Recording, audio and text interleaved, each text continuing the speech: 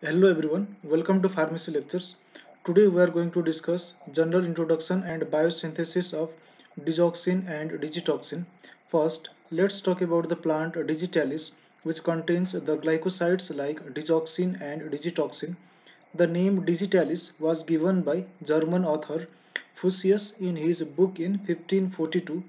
If we want to trace first systematic historical use of digitalis, we must remember William Withering.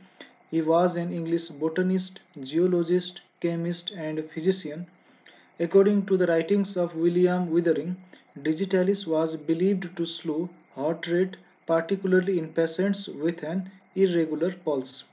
Digoxin and digitoxin are cardiac glycoside that has been used since the early 20th century to improve symptoms and reduce hospitalization in patients with heart failure with reduced left ventricular ejection fraction (LVEF), as well as to control rapid ventricular rate in patients with atrial fibrillation.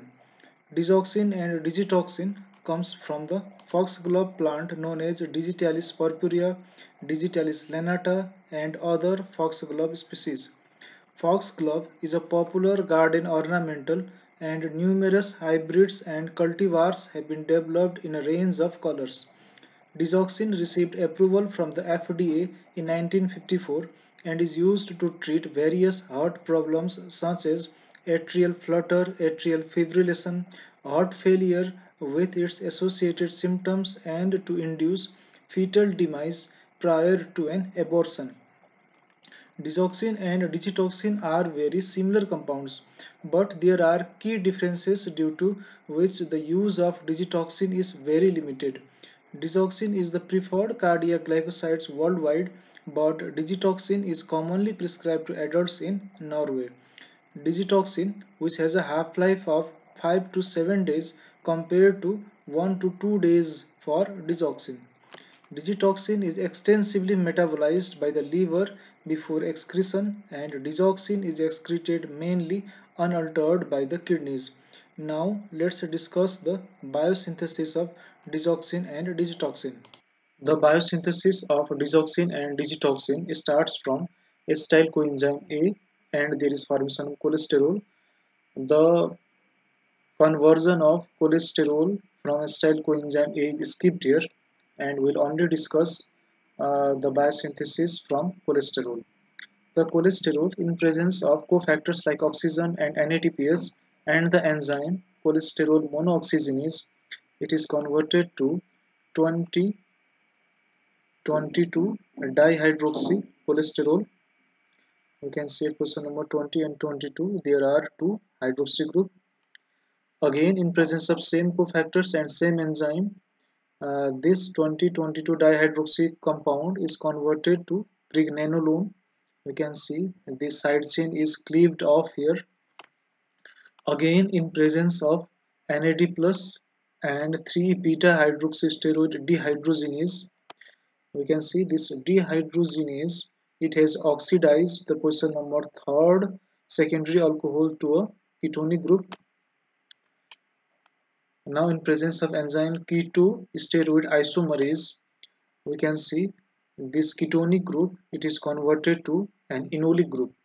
Here is enol group formation, and again in presence of same enzyme keto steroid isomerase, we can see the double bond at position number 5 and 6 is eliminated, and the double bond at position number 3rd and 4th is shifted to position number 4th and 5th, and the hydroxy is converted to ketonic group, and this moiety is called progesterone.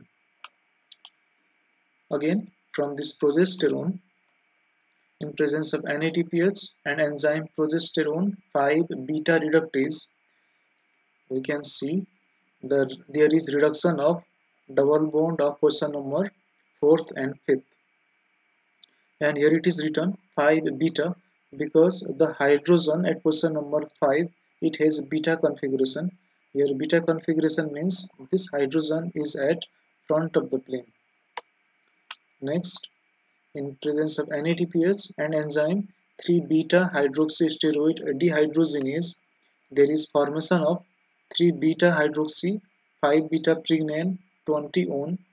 Let's see the changes here. The change is the ketonic group of position number 3 is converted to a secondary alcohol, and this secondary alcohol has a beta configuration. You can see this bold line. This bold line indicates this hydroxy is front of the plane.